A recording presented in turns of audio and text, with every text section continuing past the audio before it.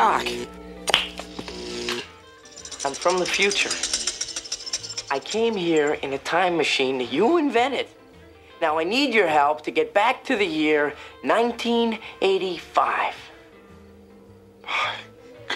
There's an alchemy, there's a magic to this movie. It all kind of came together. And I believe it's partly because it's got a beautiful message about how one moment can change your whole life. Like, you do the right thing, you have an act of courage, you move on an invention, that every moment is important and you can make your life better. Time travel is such a universal fantasy that everybody has one time or another.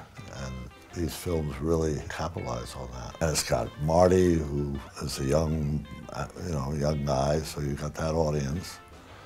And you have an older guy who's got that audience. So it's got all these elements, plus the way the film moves. It's constantly rushing forward. There's always a new crisis. I watched one of the Back to the Future one not too long ago, and the way it builds, even that I know it, it's like a little bit of wonder. Is he gonna get there in time? Is she gonna do this? And, it's just, it has that element of, we don't even know when we made it. Yeah. We're still excited by it. I think Back to the Future is a universal story, and I think it is extremely unique in its storytelling, and the characters are very endearing, and I think it just found, it's the best I could come up with, I guess. When you add all those elements up together, it sort of becomes timeless.